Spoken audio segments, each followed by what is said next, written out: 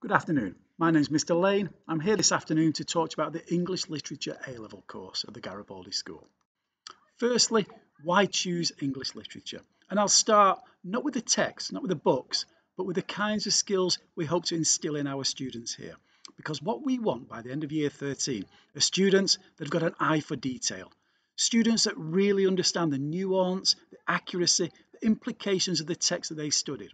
Because what this means is that by the time you've been trained in analysing large bodies of evidence, you'll be the kind of students that understand the bigger picture, but you'll be the kind of students that could literally spot the fake news from the real news, the kinds of students that employers would want to employ throughout the 21st century. And that means if you leave here with an A-level in English Literature and go to university to study English Literature or whichever course you choose, then you're 84% likely to get a graduate job, which means you'll be earning the big bucks.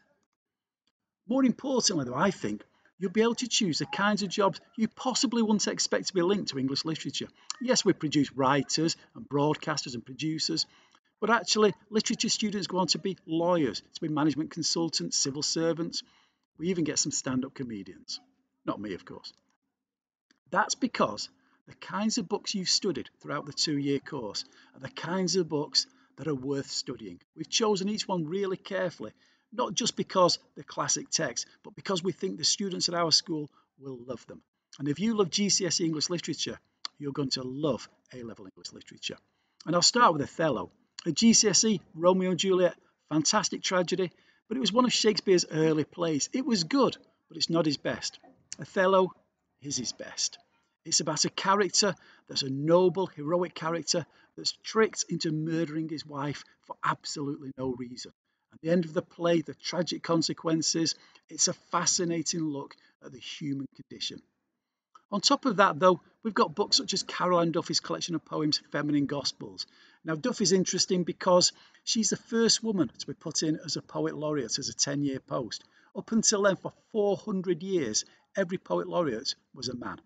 And what this collection of poems has done, it's redressed the balance. It's almost rewritten history from a female perspective. They're the kinds of poems that have changed attitudes over the years, and that's why she was appointed as our poet laureate. If you don't love poetry, don't panic. There's a whole range of American texts. We get A Streetcar Named Desire by Tennessee Williams, a really interesting gritty drama set in the south of America about Blanche and about Stanley. If you don't like that, we've got The Colour Purple. There'll be something on this course that you absolutely love. Again, The Colour Purple, set in the deep south of America. If you didn't come here to study American text, then we've got Charlotte Bronte's Jane Eyre, classic English novel. It's the kind of book you possibly wouldn't pick up and read by choice, but by about chapter 7 or 8, it's the kind of book you'll feel, this is actually quite good. This is really quite interesting. It's the kind of book that's perfect to read and perfect for studying. We've also got huge collections of poetry. We've got unseen texts. There's a whole range of books. If you don't like reading, obviously, please don't choose this course. But if you've liked the reading the text at GCSE English Literature, I guarantee there are texts on this A-level course you will absolutely love, and they'll bring out the best students in you. And you do need to be a good student. There are 2 exams in this subject. We've got a 3-hour beast, Love Through the Ages, and again that's Othello, Jane Eyre, some unseen love poetry. But we've also got a 2.5-hour exam, so there is quite a commitment to studying and revising.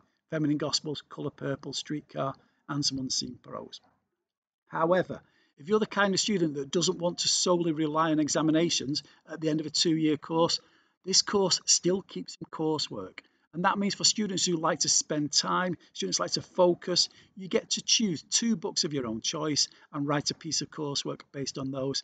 And 20% of your final grade actually goes on the coursework component. So if you're the sort of student that finds exams difficult, there's still hope in this subject.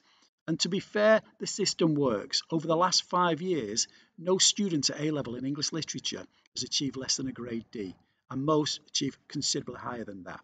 So, if you liked English Literature A-level, if you like writing, if you like reading, then this is the kind of course I think you will absolutely love. Thank you very much indeed for listening.